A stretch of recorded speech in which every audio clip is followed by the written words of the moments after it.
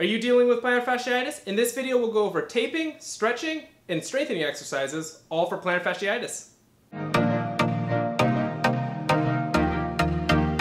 Plantar fasciitis presents as pain on the bottom of the foot, which is worse with the first few steps after inactivity, whether that's getting out of bed first thing in the morning or getting out of your chair after you've been sitting at the computer for a long period of time.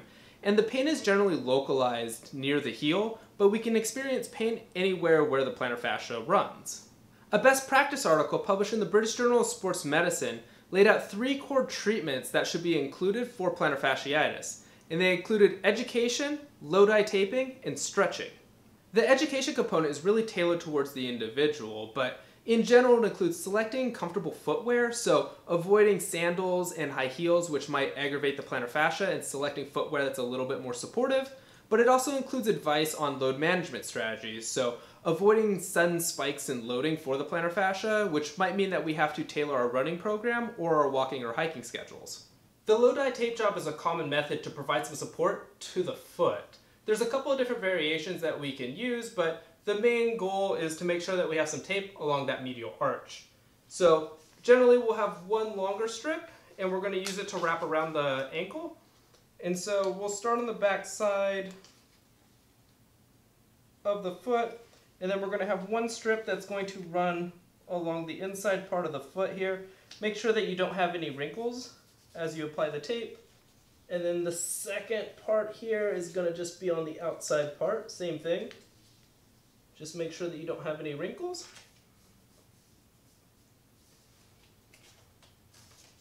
And then the next part here, we'll have some smaller strips, and what we're going to do is we're going to anchor it to the outside part of the foot, and then we're going to take the tape and we're going to go along to the inside part of that arch, and then gently just kind of push up and pull, and then place the tape down, and then we'll have a second piece here.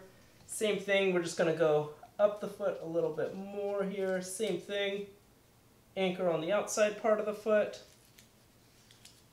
and then along the bottom, and then a little pull up.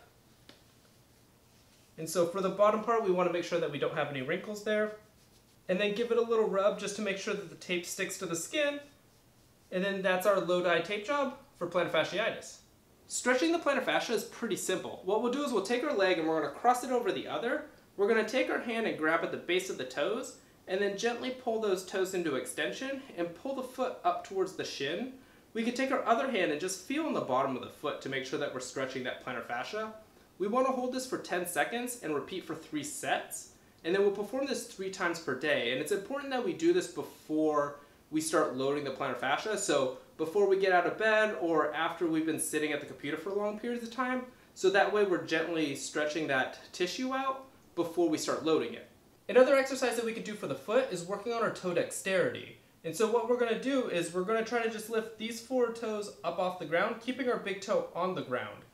And so we're just working on those extensor muscles here. And so we want to try to keep our ankle in neutral and not roll too far as we lift those toes up off the ground.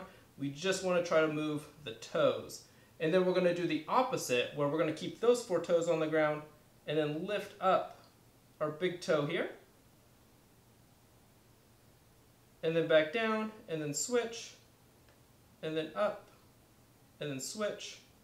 And so it's not easy, but working on it will help. If you need a little bit of feedback, what you can do is you can use your hand, push your big toe down to the ground, and then try to lift up those 4. Since we're in shoes a lot, usually this motor pattern is just lifting all the toes up off the ground. So if we put our hand on our big toe, we can start to train just lifting up those 4 toes, and then the opposite, lifting up that big toe, and then holding down those 4 little toes. And then once we're able to do that, we can actually just use a exercise band to increase the resistance. So we can bring that band up, and then push down the big toe, trying to keep those little toes down on the ground. And then obviously we can just switch it, so now we're working on the 4 toes, trying to make sure that they're all on the band there, and then just working on pushing them down into the ground. That'll help strengthen the muscles on the bottom of the foot.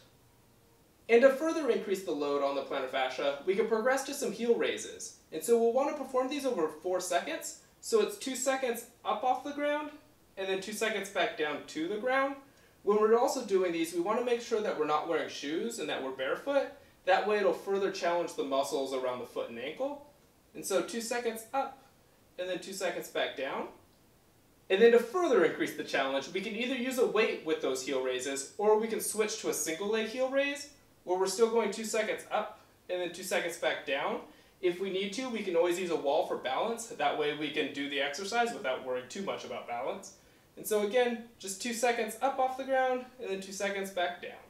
And if our goal is to get back to running, we can use some mountain climber variations to get the plantar fascia used to those loads. So first we can use some furniture sliders, and then we'll just do mountain climbers where we're just sliding our legs, getting our plantar fascia used to that stretch. And then we can progress to without the furniture sliders here, so that we're getting used to stretching that plantar fascia under some load before we go back into running. Hopefully this video on plantar fasciitis was helpful. If it was, give this video a big thumbs up. It'll help other people dealing with plantar fasciitis find this video. If you want to see more of my content, hit the subscribe button icon somewhere over here. And I'll see you guys in the next video.